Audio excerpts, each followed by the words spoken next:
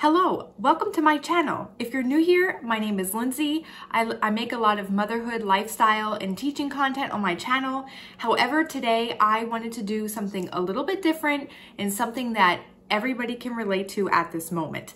So I am going to jump in and get started, and today's video is going to be how to celebrate the holidays during a pandemic. That's right, you heard me, celebrate. You're probably wondering, how could that be possible? But I have come up with a few ways that I think would help you, your family, and your friends still make the holidays happen just a little bit differently. So first and foremost, above all else, above celebrating, you could simply just not celebrate at all. You could just stay and celebrate with those in your household, and then any extended family, you wouldn't get together with. That may be the route we're going, but if you want to be 100% sure you're not spreading the virus, or nobody is, there's a chance that somebody would give it to you, then I would just avoid at all costs. That's first and foremost. Number two is probably one of my favorites. I had this idea. You can choose one person's house in your family that they could host Thanksgiving or Christmas at. So I'm mostly going to talk about Christmas because I'm going to incorporate the presents and how that would work out. Here is exactly what I have come up with.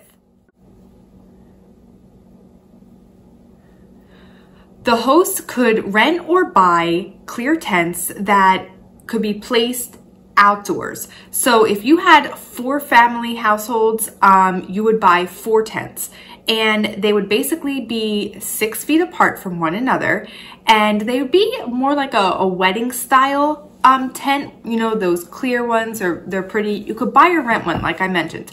And then for like decor, in the middle, you could place a Christmas tree. And then that would be a place where everybody would place their gifts, but I'll get more into that in a little bit. The host can supply the tables and chairs, or each family would bring their own. If you want to go really simple and you don't have a table, or you don't want to find one or rent one, you could very well just bring lawn chairs. I know in circumstances like these, I would just, even a blanket, like a picnic table blanket would do as well. So you could get as simple or complex as you wanted with this, but that's my first idea. So either the host would have all the tables and chairs, or you would provide your own. Then, in order to prevent any spread, each household would bring their own food and drinks. So it's not like the host or one person would be providing it for everybody. It would just stay within that household.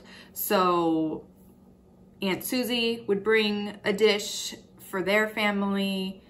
Your mom would bring their family a dish. Whoever lives together, they would supply their own food and drinks for that tent. Communication is possible if everyone leaves their tent and is either 6 feet apart or is wearing a mask. I think this is still possible. It's just there's no way that you can wear a mask while eating. So to prevent the spread, everybody stays in their own tent until they're completed eating.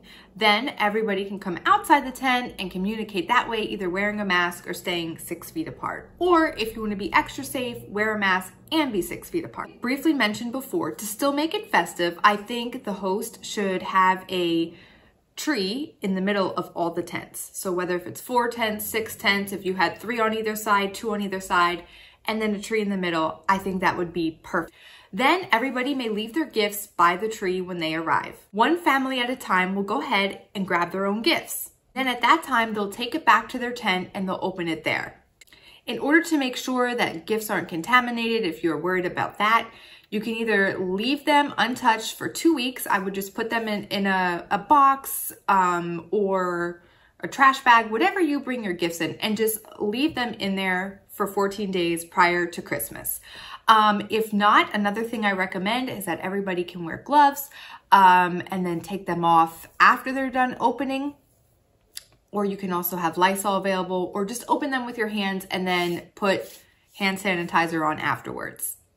So you may be wondering, what is the downside to all this? The downside is, depending where you leave, it may not be possible. With snow, rain, you may not know what the weather conditions may be, so this may not be feasible. Even if it's like 45 degrees, that could be pretty cold for an extended period of time.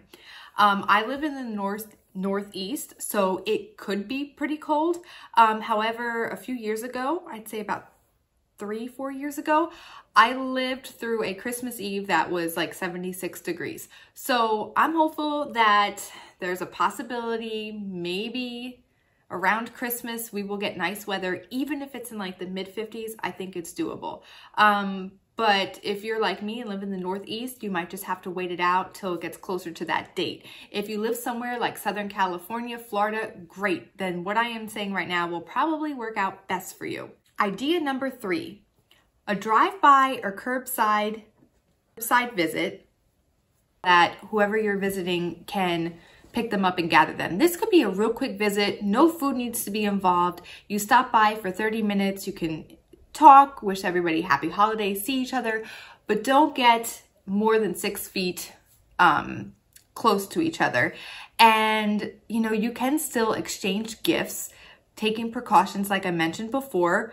But yeah, it's not the most traditional way, but things are changing in 2020. So curbside visit or drive-by is another option to go. I know a lot of people for birthday parties were doing the parades. You could do something very similar. And this doesn't even have to be done on Christmas. Like if there is a day that you see is going to be warmer or the weather is going to be better, maybe on the 23rd, you can plan to do it with friends or family prior to Christmas as well.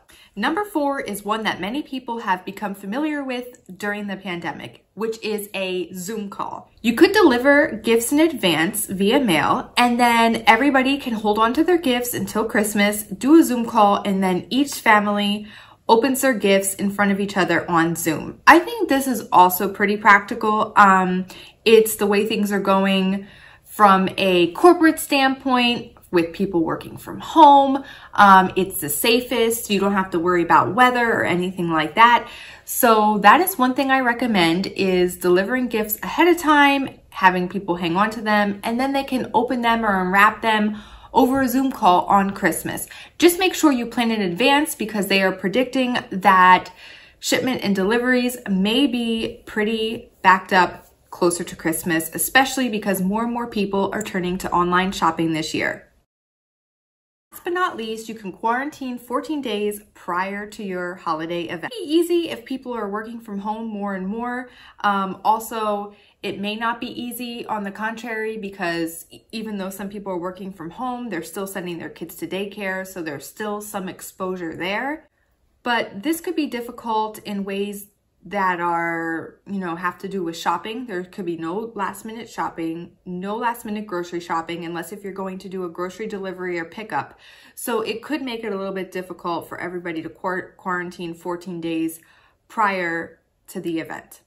So I hope that gives you some great ideas on how you can celebrate the holidays during a pandemic this year, whether if it's Hanukkah, Kwanzaa, Christmas, Thanksgiving, you name it. I hope I provided you with great ideas.